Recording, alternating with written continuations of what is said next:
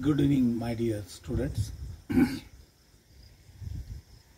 Uh, there are two important papers for the fourth semester PG course in English. They are very important papers not just because they deal with the great dogmas, theories, isms. They are very important because they help us to understand our contemporary society, and also they enable us to see the human attitude, human nature of the present period. Two important periods I said. The first one, post-colonial studies, part second, deals with totally 15 important key terms that which we have completed already, covered already. And there are some similarities between this paper, post-colonial studies part 2, and literary and cultural studies part 2. There are certain similarities, I said, because both the papers introduce us to some key terms. The key terms which are the pillars of modern studies in English literatures.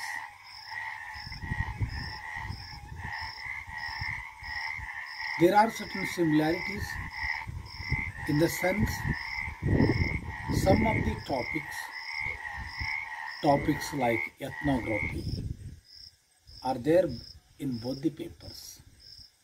We are studying ethnography in literary and cultural studies. Also, we are covering the same topic in post-colonial studies part 2. Now, today onwards, we start discussing 10 important key terms of paper 4th of 4th semester PG course in English, titled Literary and Cultural Studies.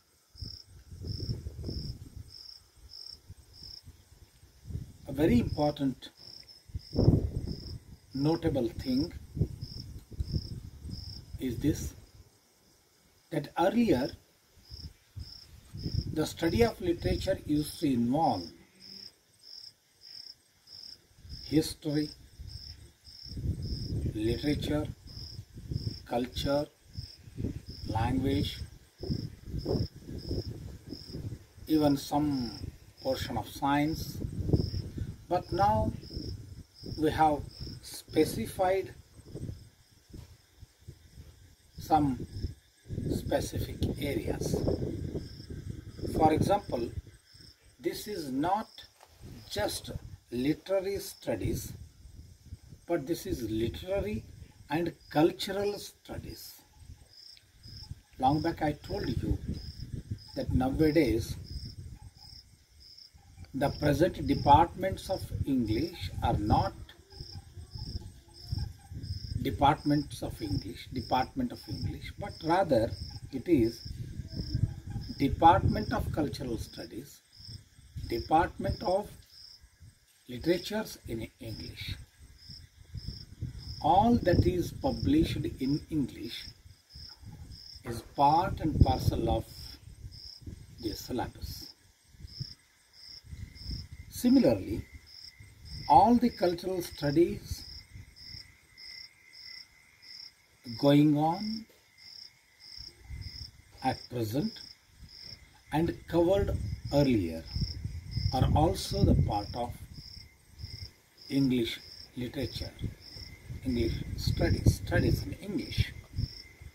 So, consequently, we have 10 important key terms in this paper, literary and cultural studies, which help us to understand literature in proper perspective. Now, literature is no more an independent sequence happening or a branch of knowledge, but rather this study of literature is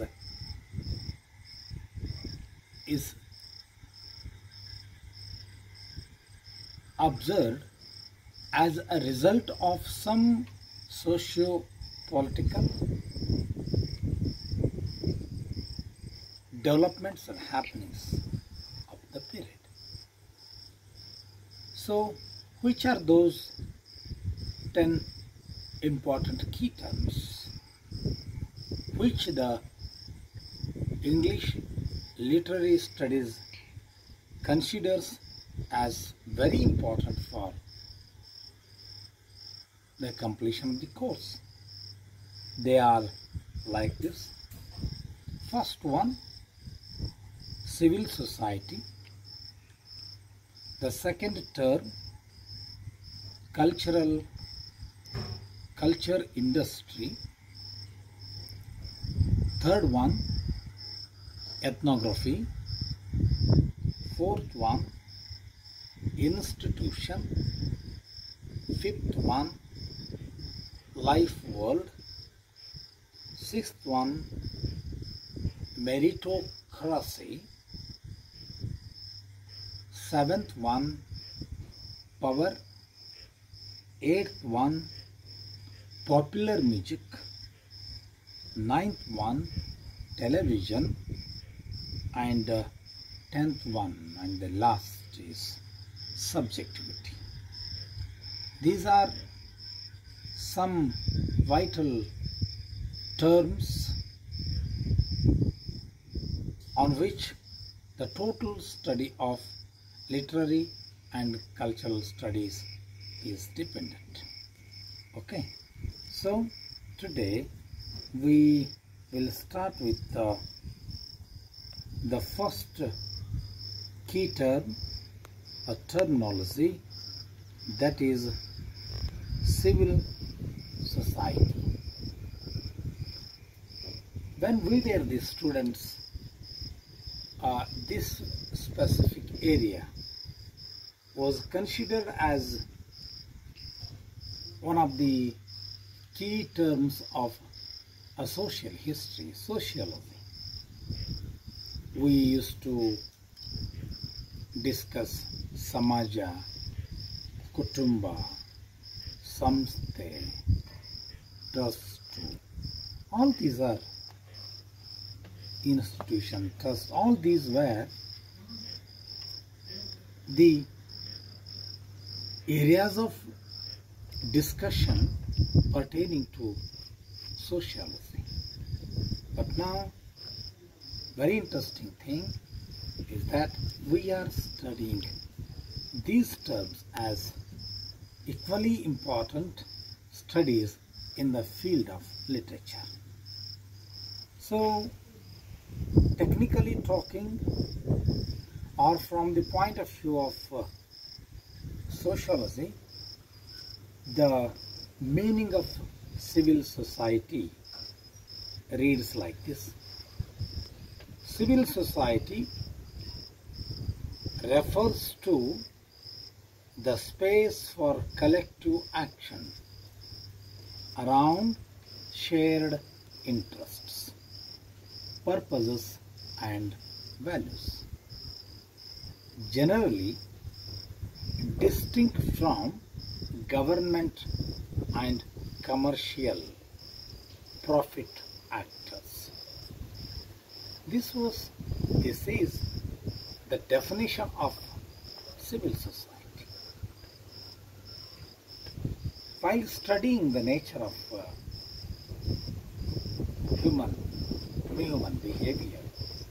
While studying human behavior, psychological consequences, many a time this question was asked that civilization, civil act, civic sense, civilization. Many words are there. Most of the time this question was asked by different authorities to an individual. That do you have civic sense? Then are you the citizen? Are you the civils? All these questions. When these type of the questions are asked, they are not just the things referring to socialism. They are not just the part of areas of discussion of socialism, but they are very serious questions related to the ethics and responsibility, the culture and education of an individual. Indirectly, these terms are asking the question that in which environment, educational environment, family atmosphere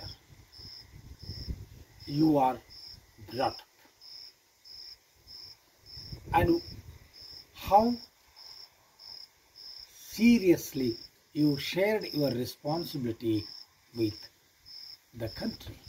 So, civil society, every civil society is not just the group of the mass, but rather every civil society equally shares its social responsibility. And this social responsibility, performance of social responsibility from or by a group of people will be studied as civil society.